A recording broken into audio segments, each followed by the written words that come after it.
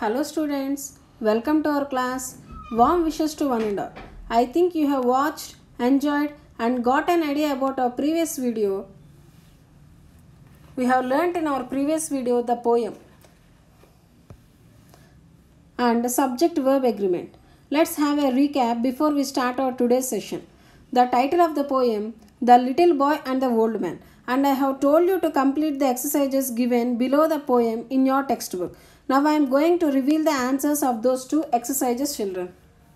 Here exercise B, you have to write or you can add a few more words or phrases that describe old age. As an example or specimen, they have given in your textbook grey hair, lack of teeth, poor eyesight, stupid posture means bent, using a walking stick. If you write any other phrases relevant to describing an old age is also correct. Exercise C.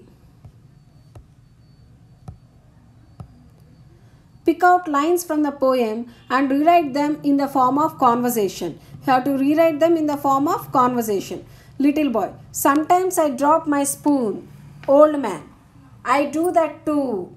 Little boy, I wet my pants. Old man, I do that too. Little boy, I often cry. Old man, so do I. Taken from your poem only, children. Subject verb agreement. Now I am going to announce the answers of these exercises. 3/4 of the house was destroyed. The quality of the pens was not good. 10,000 rupees is a good sum of money. Either Nisha or her sisters is at fault. The dancer and singer has arrived. Each of the boys was given an apple. A large number of children were present at the function.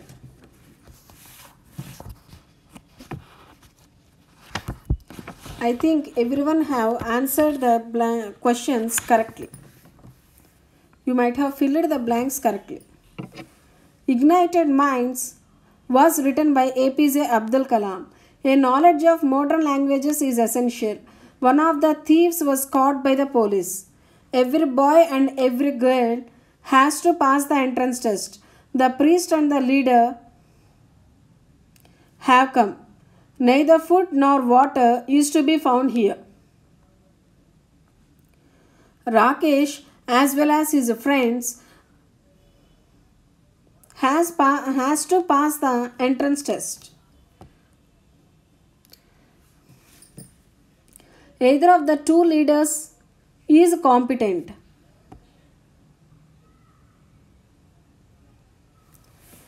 The shop with all its contents is insured. Many a man do not agree to his faults. The United States has got a vast navy. 10 tons of coal is loaded onto the truck.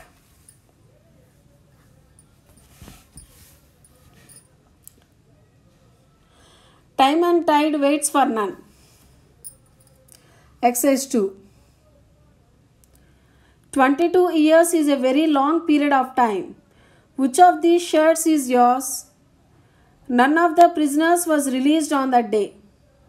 Red beans and rice are my favorite dish. Jessica or Christian is to be blamed for the accident. Neither of the two traffic lights is working.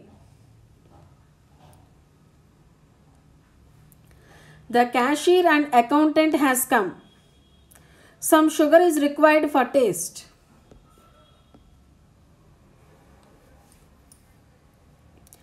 Ninth one. He runs 4 miles every day. Are mumps caused by a virus? Syam and Sundar walk to school together. A collection of books is a great thing to have. The cup as well as all the mugs has been broken. A girl and a boy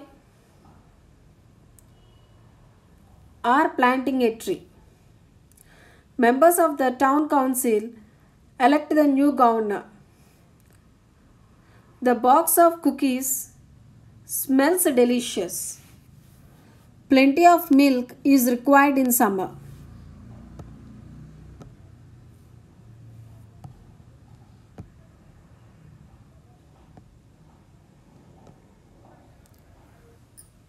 A pair of spectacles is kept on the table.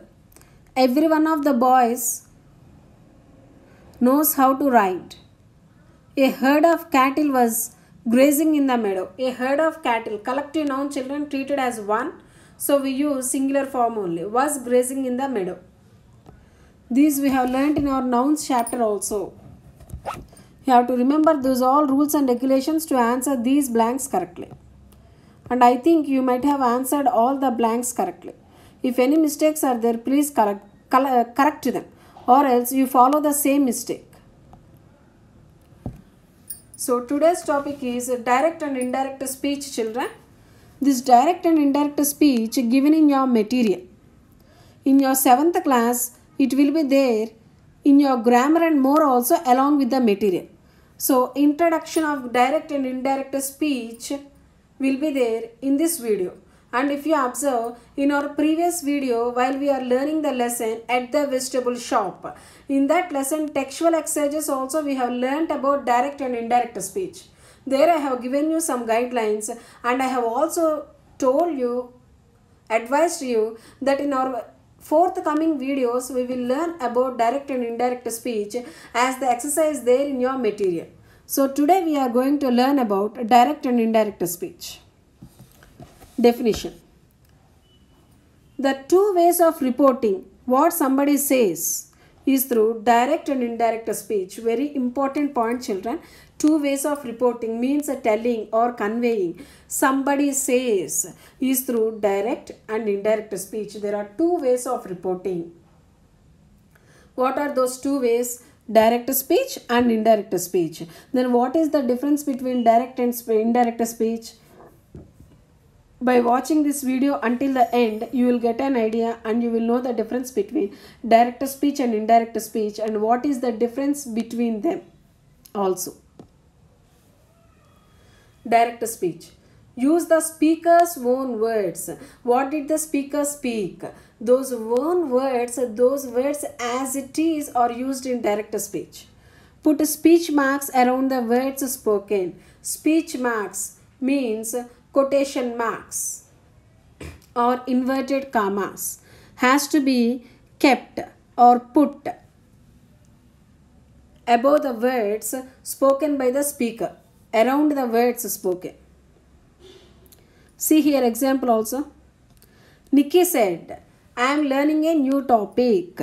So speech marks or quotations or inverted commas are kept around the words spoken by the speaker. Nikki said. What did the Nikki tell? I am learning a new topic. So here you have to remember Nikki said is a reporting verb. I am learning a new topic is reported speech. Reporting verb and reported speech were separated by a comma. That also has to be observed by you very carefully. Remember children, Nikki said, reporting verb. I am learning a new topic. Reported speech. So we have learned the definition of direct speech. Now we are going to learn the definition of indirect speech. Do not use the exact words of the speaker. No, do not use.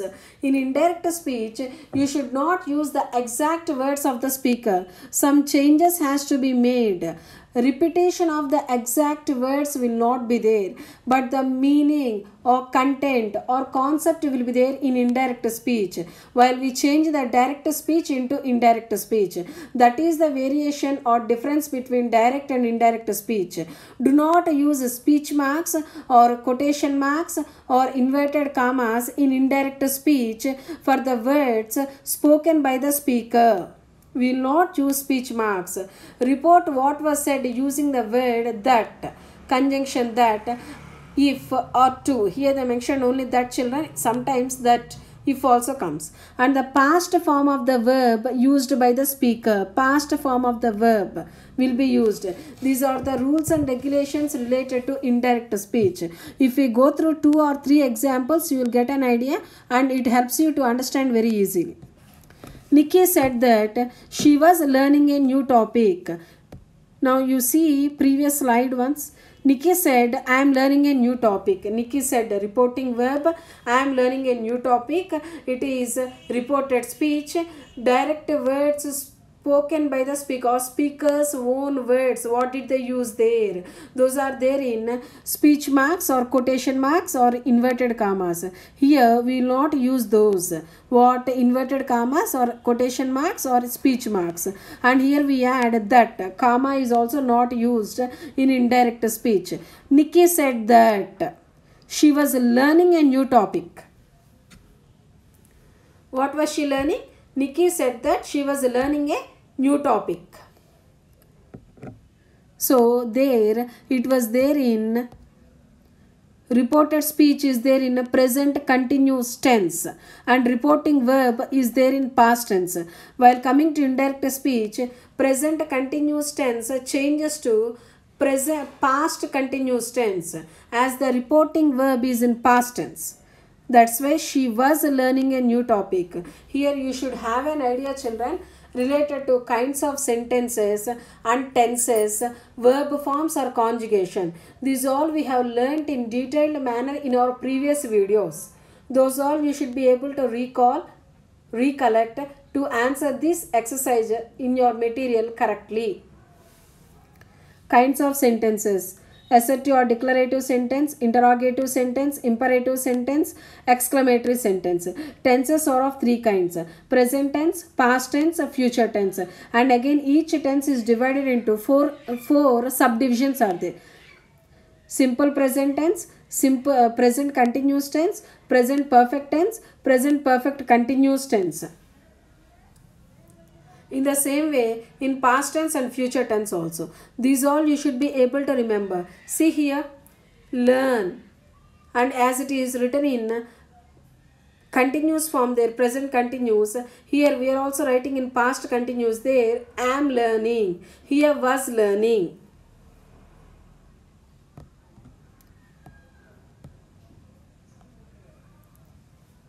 Direct speech, also known as quoted speech. Go through the video very slowly, then you can understand. If you are able to understand the definition and the variation, what is the difference between direct and indirect speech, what kinds of rules and regulations they have followed, you can answer very easily. Because here they have touched very little. Only introductory lines were given there. Only introductory sentences, simple sentences are used here to change them into indirect speech, comparing to 7th class. So you can answer very well if you have an idea about kinds of sentences, tenses. It is saying exactly what the person had said. Uses quotation marks. Indirect speech, also known as reported speech, it does not use quotation marks. What the person said does not need to be word for word. Verb tenses change. See here, this has to be highlighted, children. Verb tenses change. The verb tenses do not change since we just copy what the person had said.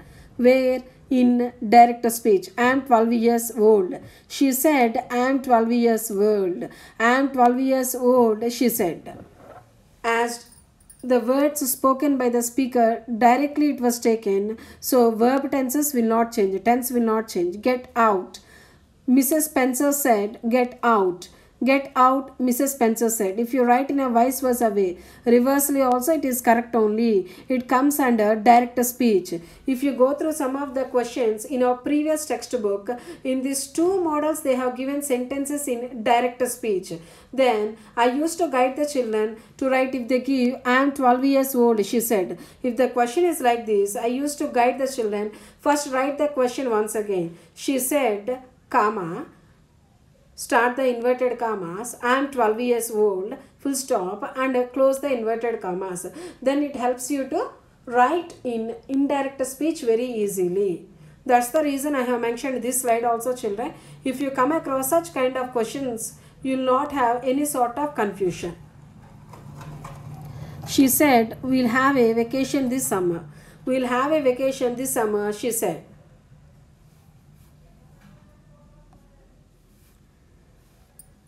These are the rules and regulations given in your material that helps you a lot to change the sentences from direct speech to indirect speech.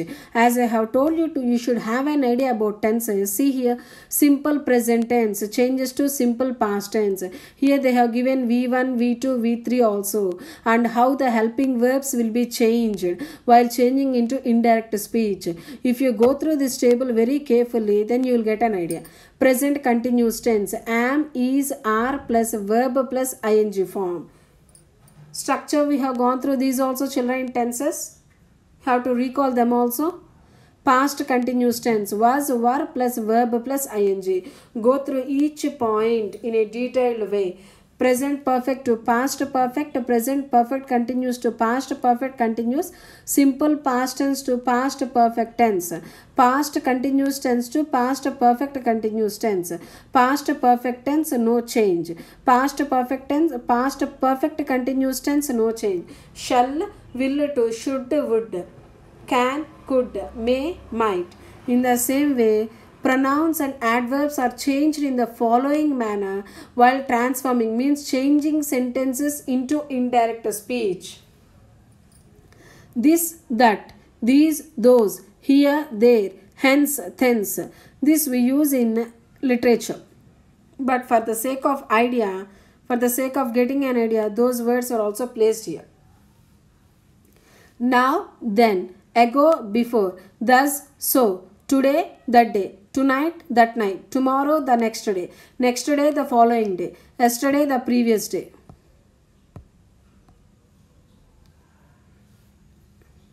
How pronouns changes.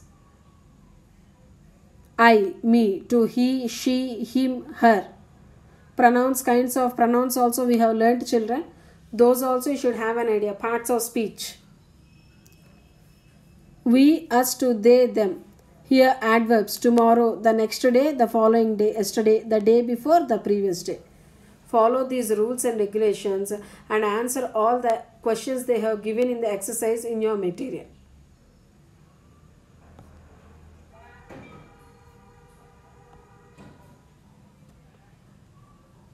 Have a pleasant day.